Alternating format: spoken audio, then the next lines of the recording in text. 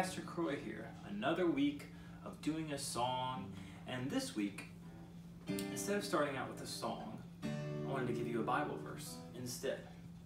A Bible verse from Romans chapter 6, verse 4. Romans 6:4 says, "Therefore we are buried with him by baptism into death, that like as Christ was raised up from the dead by the glory of the Father, even so we also should walk in newness of life."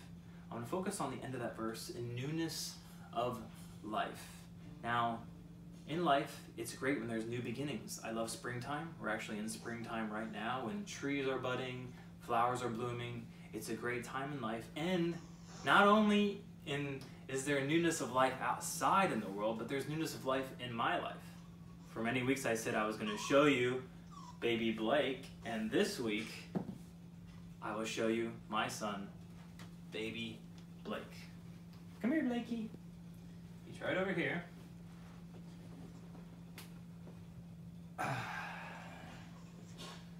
Ladies and gentlemen, this is baby Blake. He was born this past Wednesday, 9 pounds, 6 ounces. You want to say something, baby Blake? Talk to the camera. We were just chatting a minute ago. Say something. Say what's going on. You're doing a lot of sleeping, a lot of studying. It's so weird. He talks all the time, but just not now. No, he doesn't say much these days, but here, you want your pacifier back? Put his pacifier back in his mouth. You want your pacifier? Come on. Come on.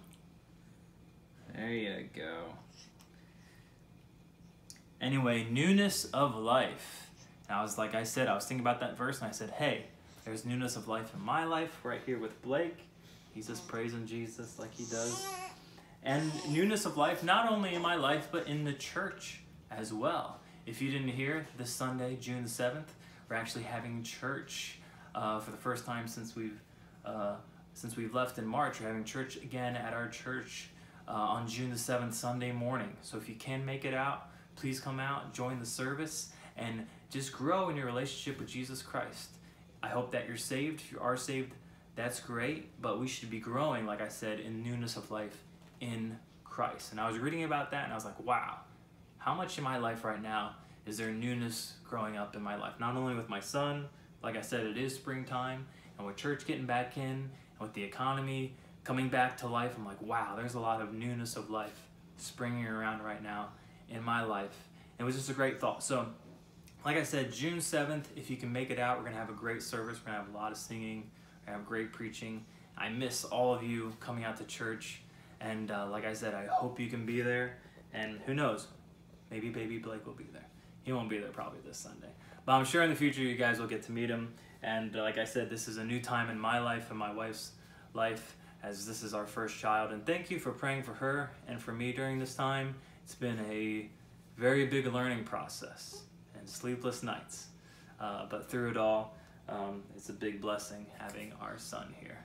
So thanks for joining in, and we'll see you next week.